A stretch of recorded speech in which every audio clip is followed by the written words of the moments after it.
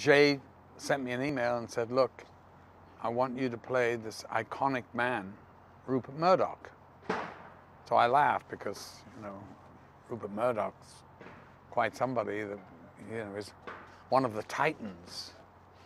And he said it wasn't big, but it was very important because there's a certain gravitas, and he's a terrific character to play, even though I don't have that many scenes. Look, it's really, Roger Ailes' story as told from the women's point of view.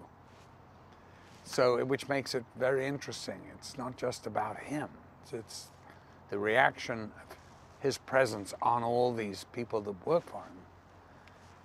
And so it's sort of interesting, that at the end, Rupert has to come in and fire him, basically. So no surprises there.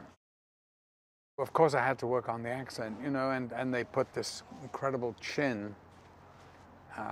So that was fabulous, and that really did help. It sort of gave him a gravitas, So that was fantastic, and we just went from there. There's a lot of the cast are playing living people, and very recognizable people. And so it's kind of cool, and